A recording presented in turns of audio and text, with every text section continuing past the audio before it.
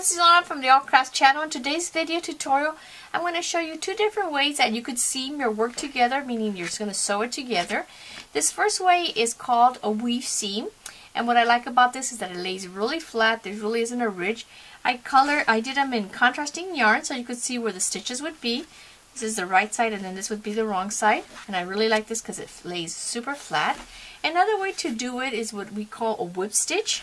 And this is a stronger seam for to be used in areas where there's going to be a lot of pressure pulling on a garment, maybe a shoulder, underarm, maybe a waist area.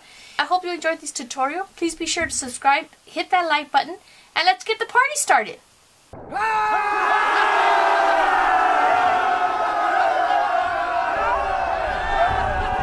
I'm going to show you two different ways to sew or join little squares. I made two different little granny squares. This one has 3 rounds, and then this one has just 2 rounds. There's a video on my channel that shows you how to make a classic granny square. I'll put the link right here on the screen for you to watch that, and so if you want to learn how to do that. So there's 2 different styles that I usually use, and it depends on what you want the end result to be. For granny squares, if you're making a blanket, the one I'm going to show you right now, these haven't been blocked yet, so you can see they're still kind of scraggly. But if you want the piece to lay a little bit more flat, meaning you don't want it to have a ridge, I would do like a weave seam. This is what is called a weave seam, and these are the right sides of your work. You could see that difference how it looks on the wrong side. Use this yellow yarn just so you could see the stitching better, and it'll show up. So here what you have to determine first is the edges. So here, the granny squares, you always do 3. The granny square that I do, I use 3 stitches in the corner. So I'm going to start joining on the second. When I mean stitches, I mean 3 chains. So use 1, 2, 3. So I will join on the second chain. 1, 2. So here's 1 and 2, and I'm going to join there because that would be the actual corner. If you have like a row or a blanket or something squares you're doing, you'll be able to see the edges. This is just kind of because of that square here. So here, this is the right side, so I'm going to flip these over, and now I just have my wrong side showing. I'm going to start sewing here on the bottom. I'm going to begin on the second chain. So here is, let me count it, 1, 2. Here's my second chain, and then on this other side, here's 1, 2. There's my second chain, and you're only going to slip it, your needle through 1 loop, not both loops, okay? So then here, I'm just going to make a quick little, I'm not going to finish the knot, I just want to show you guys how to stitch it there. So now here, we're only going to be going through 1 loop of your chain. So here's my next stitch, my next chain. So here, I'm just going to go through 1 loop, okay? So here's 1 loop and 1 loop. I'm going to go through there. Let me move that tail. And then I go to my next stitch, 1 loop, 1 loop. And when I say 1 loop, you'll be able to see what I'm talking about when I do the next one. Here's the next stitch. And you're going to continue that way. It's just going to look like a little line. And here's 1 loop of my chain. Here's the loop of my next, well, actually a stitch there. And you continue that way all the way up. So here's my next stitch and the next stitch here. And you make sure that everything is lining up nice and even. So you can see that. It just looks like that little line there. Here's my next stitch, my next stitch. Continue to the top. And I'm going to show you how this stitch makes it really flat on the other side. Of course, you would be using matching yarn, okay? I'm using the yellow yarn just so you can see what that seam is looking like. So let me finish here, following that same motion into 1 loop, the one closest to you, and then the next loop.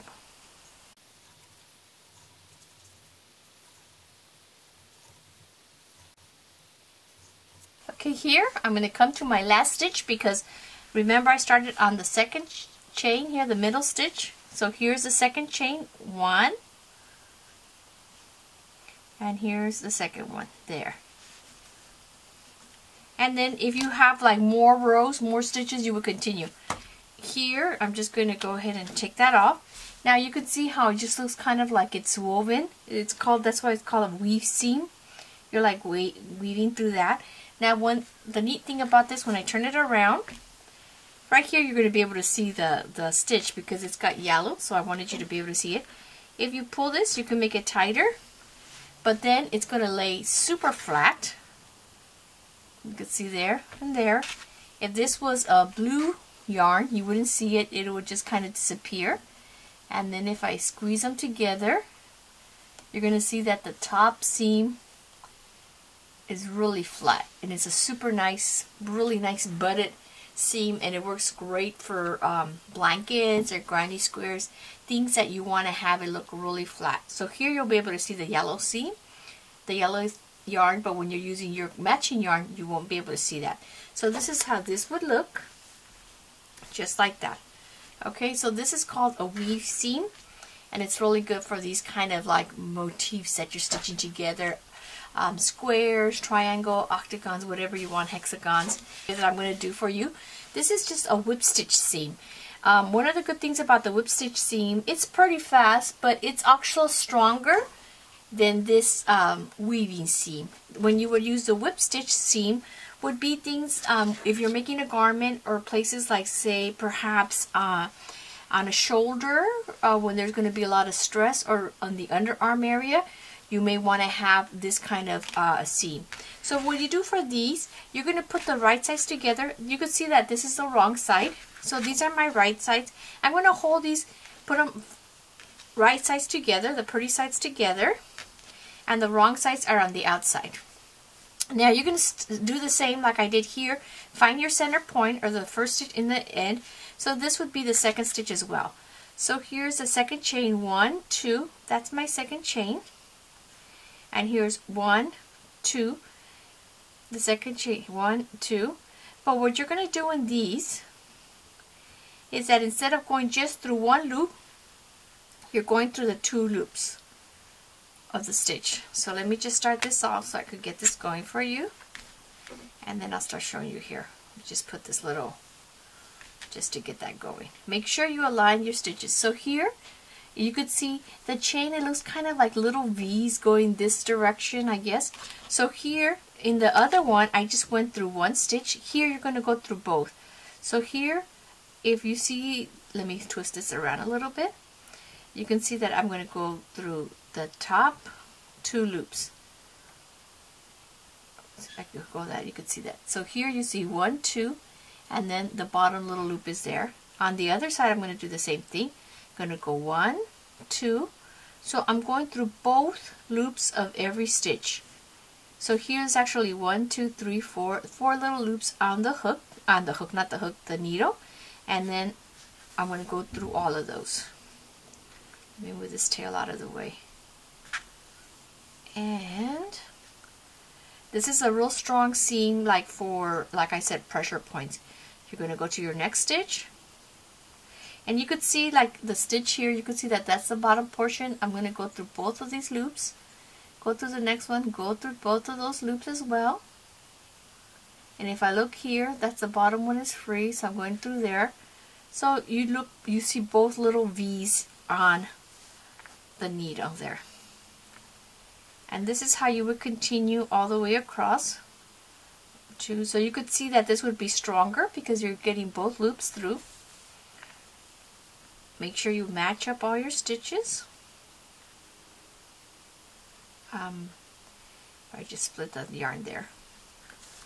All the way across.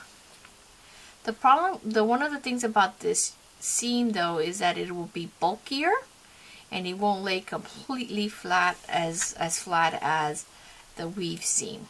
So that's why sometimes I said depending on what you're using it for, you'll need to decide which of the stitches you want to use instead.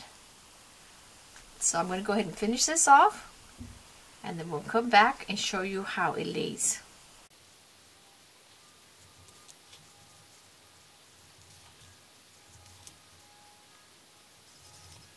Okay, here I'm coming to the last chain, so I go through both of those loops and then my next 2 loops. Okay, and then you can just make your knot, or if you need to there. I'm just going to leave this open so I could show you here.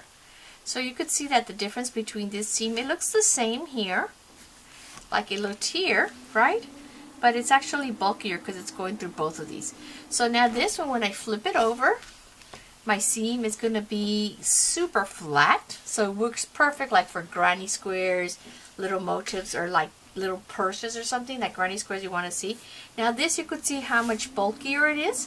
See, on this one there is no bulk, it's laying flat. This one you could see the bulk there. When I open it up, it's going to lay flat. You're going to see it there, but it's going to be, it is kind of a little bit of ridge on one side, where this one, if I feel this, it's nice and flat. This one, there's a little ridge, but this one's a really strong seam for shoulders areas, underarms, places like if you're doing a strap for a handbag, you want that to be reinforced. You're going to go through all those loops.